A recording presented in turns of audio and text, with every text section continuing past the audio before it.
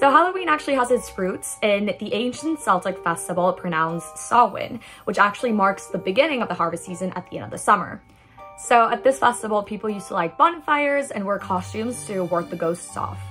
However, as time went by, different countries started to pick up this tradition and make it their own.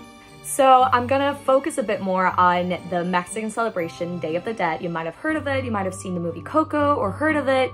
And I'm gonna take you on a virtual tour at the Kew Gardens exhibit. Hey everyone, this is Andrea, and today I'm here at Kew Gardens to check out the exhibit on Mexico. So let's go check it out. The exhibition will be up until the 31st of October and features artwork by Mexican artists such as Betsabe Romero and Fernando Lapose. This tradition is actually extremely important to Mexicans and to the Mexican culture, and wherever there's Mexicans around the world, there's going to be a celebration of Day of the Dead. Dia de Muertos, Spanish for Day of the Dead, is a Latin American indigenous tradition that dates back 3,000 years. Aztecs used to honor the dead by putting their skulls on their temples, and this tradition lasted for about 600 years. After the Spanish Inquisition in the 1500s, Spaniards moved these celebrations to the Catholic dates commemorating All Saints' Day. Nowadays, people build altars to honor their loved ones who have passed away by putting up their photos and food, drinks, or items that remind them of said loved ones.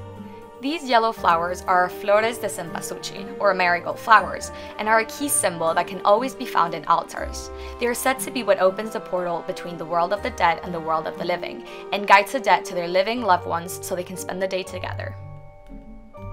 And this is possible mainly because of technology. Technological advances have allowed us to bring our traditions to wherever we are in the world. It is with the help of things such as QR codes where you scan the code, or hashtags where you just click on the hashtag and you can learn a bit more about the tradition wherever you are in the world. Being far from home can be challenging, especially when it comes to celebrating your cultural traditions. But that's why technology has helped us so much to stay in touch with our families, our traditions, and our culture.